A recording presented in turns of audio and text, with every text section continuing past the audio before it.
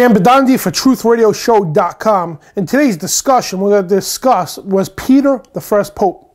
Now, I'm not here to bash religions, and what I'm going to state right now, though, is all religions. I don't care what you are, Catholic, Episcopal, Evangelist, whatever, you all fall short, because there is no religion with God.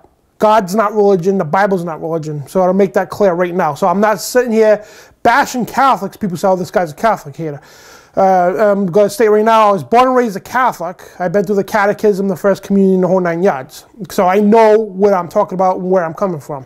Okay, but the thing is, this is where you got to question things. Okay, we were taught, well, I'm not a Catholic no more. I'm not of any religion. I'm of the belief of God only. But we were taught in Catholicism that Peter was the first pope. They show us doctrines, so-called historical doctrines that, well, look, it's proof right there, because it comes from Rome that Peter was the first pope. Oh, where's it say in the Bible, though? Oh, look right here, look. It says, Jesus said, Peter, you are the rock of the church.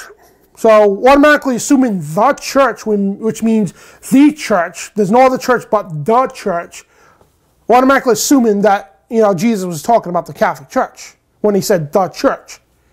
First of all, there was no Catholic Church back then. Even when Peter walked the earth, there was no Catholic Church back then. So, question, how is Peter the first pope? Oh, it's backed up, and where? Show me historical doctrine that Peter was the first pope. There is none. Just because you got a chart that says Peter was the first pope, and he is, and so, there's no evidence of Peter being the first pope. And second of all, that would be a direct controversy of what God teaches of. And just so much information. I'm trying to get it out here. But I mean, it's in contrary to what God speaks. Why would, first of all, back then, the Church of Rome, okay, when Jesus walked the earth and when Peter was on the earth, the Church of Rome was not called Catholicism. The Church of Rome was a pure pagan church. For thousands of years, whenever Rome exists, I should say, it was a pagan church. All right? So that being established, how would Peter be the first pope? And again, I debate Catholics all the time. And again, they go, oh, right here. Jesus says, you, Peter, you are the rock of the church. But the church is not the Catholic Church, because there was no Catholic Church at that time.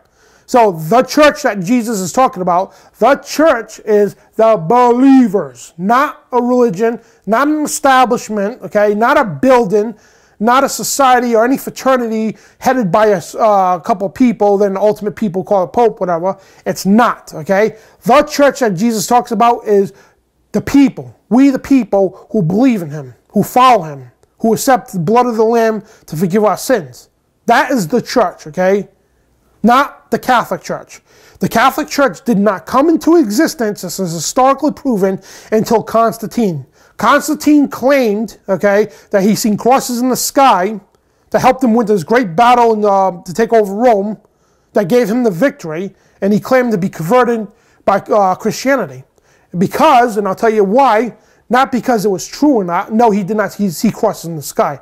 They were not crosses of God, okay? First of all, symbolism's forbidden by God in the first place. But the crosses he seen were crosses of Baal. Baal is Baal worship, and that's a whole history altogether. But the thing is, Constantine was pure pagan. Constantine was in the occult, okay? He claimed this because Rome was the central command station of all the world's religion. When Jesus came, after he went, Peter was spreading the gospel. That's why he was the rock of the church of Jesus, not the Catholic Church. He was in charge, he was put in charge to spread the gospel throughout the planet.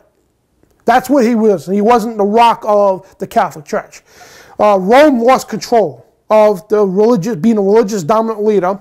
So when Constantine, he had to make this claim to gain, because the thing is, when you get to gain control of people, you need to gain control of their dogma, their religious belief.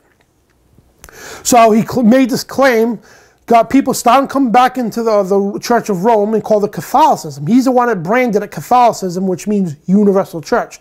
That's why they celebrate Christmas on a pagan holiday. They celebrate Easter on a pagan holiday. The holidays always stayed the same for the Roman Church, the pagan church. They just they just painted it with Christianity. That's all it is. And in the actuality, none of these holidays have anything to do with Christ in the first place. It's just a disguise, basically the same holiday with a new name just for a cover. That's all it is. But anyway, they had to do this to gain control of the world, to say we're going to be the dominant religion leaders of the world, which they did become. Now people say, oh, yeah, well, we preserve Christianity in the Bible. No, you didn't. Because first of all, how about the 600-year Inquisition? Who killed Christians? Who killed Puritans? Who killed the Jews? Now, I know atheists say, oh, Christians killed thousands of people over the Inquisition. No, it wasn't Christians. Because it was Christians that were getting killed. There was Puritans that were getting killed. There was Jews getting killed. And people like Charles Tinsdale, Martin Luther, John Wycliffe, all being persecuted for what? Because they were pushing the Bible in English, and they had a Bible and reading it on their own. Because the Catholic Church did not want anyone to have a Bible. They didn't want to say, this way they could say, hey, look, the Bible says you have to give us $99 out of every $100 you have. And nobody else could read the Bible, so who's going to challenge that?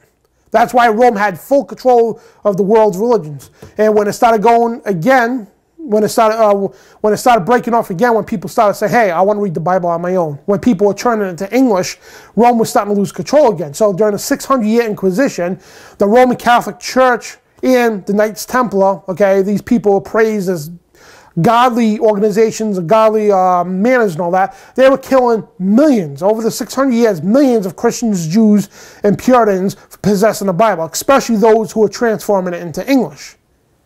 So now you gotta ask yourself, I'm not diverting off the subject because it goes right back to Peter. Why would Jesus endorse, just say the Catholic Church did exist then, which it didn't, and it's on record that Constantine's the one that created Catholicism. So why would Jesus, in contrary to everything he did and said, would say, all right, Peter, you're going to be the rock of the Catholic Church. That means the Catholic Church is everybody's got to call you Holy Father, because if you're the Pope, so we're going to call you Holy Father, come to you for sins and everything else. No, that's not what Jesus said. In Matthew, you don't call any man upon the earth your father. You don't confess your sins to anybody. You don't use repetitive praying. You don't pray to the Queen of Heaven. Mary, she was a blessed mother, yes, but she's not to be worshipped or prayed to. She's not a holy figure. There's only one holy, that's it. Not the Pope, not Mary, but not any of the saints, okay? There's only one that's holy, and that's God himself. God, Jesus, Holy Spirit. That's the only one that's holy, okay? But why would Jesus endorse Peter to say, all right, you're going to take the lead of a pagan church? Oh, I got proof. Oh, Jesus says you're the rock of the church. Again, it's not the church, okay? It's not referring to the Catholic Church, okay? It's referring to the church of Jesus Christ. And the Catholic Church is not the church of Jesus Christ, nor any other religion. So again, Peter had nothing to do with the Catholic Church, because simply, historically proven, that the Catholic Church did not come into existence until Constantine, and that's on record. So whatever doctrines you have from your priest or your pope or whoever, the Vatican, they're false doctrines. History proves it, and the Bible proves that Peter and Jesus had nothing to do with the Catholic Church. So you can throw out all the misquotes all you want, okay? But again, when you throw a verse out, read the whole verse in its context, and do the whole chapter and so. And again, the Bible and history both prove that Peter was not the first pope. It was Constantine. So do your history, do your homework, and no, again, Peter was not the first pope. And this is Dan Bidondi for TruthRadioShow.com.